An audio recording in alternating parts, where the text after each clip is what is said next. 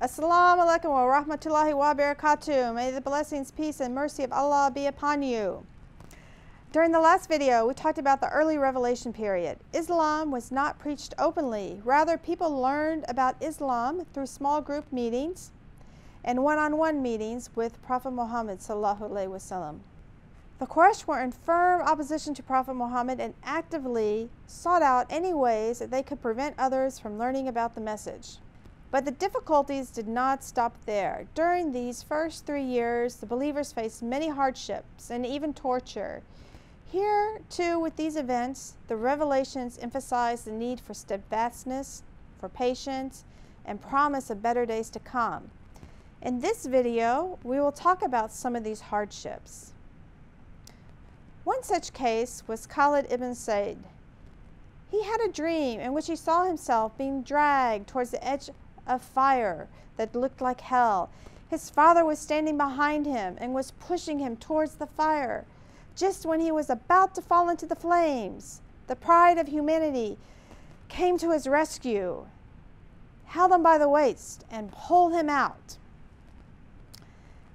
After consulting with Abu Bakr, Khalid came to the presence of Muhammad sallallahu alaihi wasallam, and he took the shahadah. While Khalid willingly submitted himself, he had a very stubborn father. On hearing the news, his father took a piece of wood and hit his son until he bled. When Khalid's response was to say, "I swear by Allah that I have submitted in faith to him and I will never return," his father reacted harshly and swore, "Go wherever you will. I swear I will not give you a penny from now on." In the same fashion, when Said ibn Abi Waqqas embraced Islam after a spiritual dream, his mother began to cause him problems, swearing, "Either you leave this religion of yours or I will stop eating and drinking until I die." Thus passed a whole day and night, and Saad's mother did not eat or drink. The next morning, the truthful Gabriel descended with this message: "But if they strive with you to make you associate with me something of which you certainly have no knowledge, do not obey them. Even then, treat them with kindness and due consideration in respect of this world. Follow the way of him who has turned to me with utmost sincerity, and commit to seeking my approval. Then to me is your return, and then I will make you understand all that you are doing." And this would become the verses in Surah Luqman. With this revelation, Said felt relieved. He went to his mother and said, "Dear mother, if you had 1,000 lives, and if you died, each one of them every day, I will not leave my religion." This was not something that a man of such tender character as Said would normally say. His mother saw that Said was even more determined than she, so she stopped her hunger strike and she started to eat and drink. Just as children suffer from the abuse of their parents, slaves endured even greater torture as they had no tribal protection.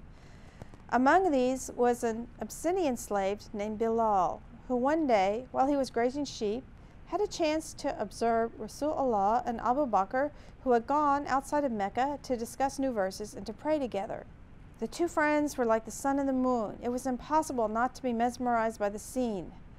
Bilal thought to bring them a bowl of milk, as it gave a reason to approach them. Other incidents followed, and Bilal came to know Islam before many free men.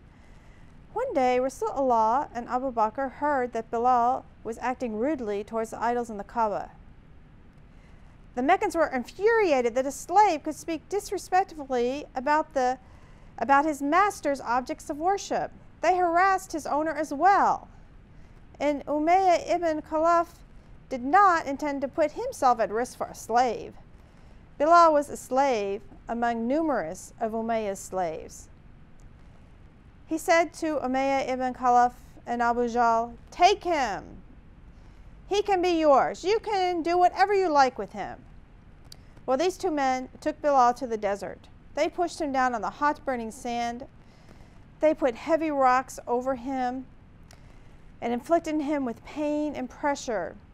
They exerted psychological pressure to recant his belief in Muhammad, peace and blessings be upon him. Abu Jahl's enmity seemed to have no bounds. He could not fathom how a slave could accept a power other than him. Abu Jahl tortured him until Bilal lost all his strength and did not have any power left in him to speak but one word. Ahad, Ahad, one, one. Abu Bakr approached the men and asked, "How can you subject any man to such torture?" Then he bought and saved Bilal and showed him the way to freedom.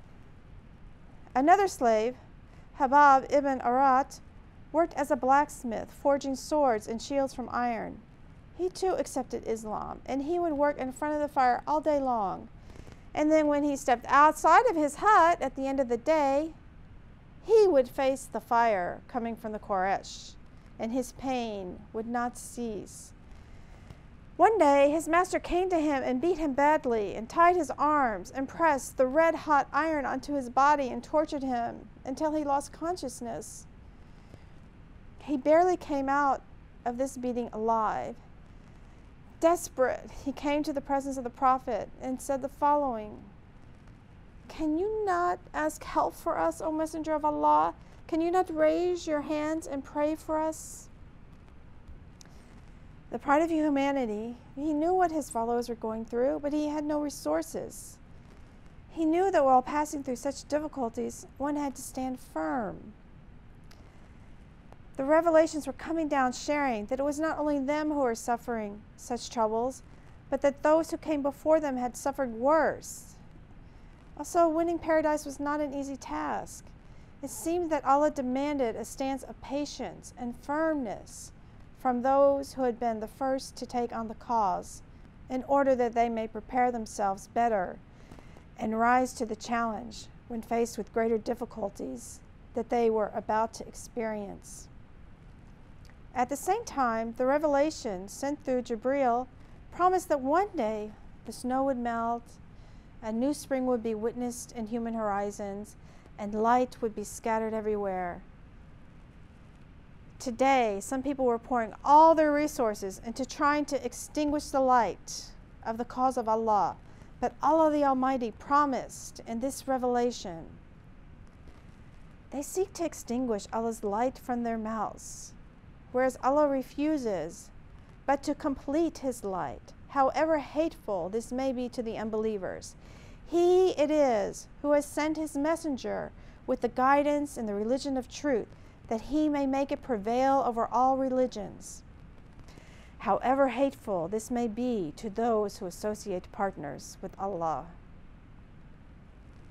And with this verse, among many others, so be patient. Surely Allah's promise is true, and do not let those who lack certainty shake your firmness from our room. Muslims today are going through difficult, dark days as well, and we can take solace in the presence of these noble companions who suffered greatly for the cause of Allah the Almighty, and in the knowledge of the promise of the spring to come again.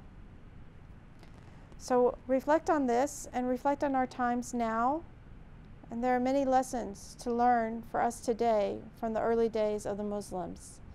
And until next time, Assalamu alaikum wa rahmatullahi wa barakatuh.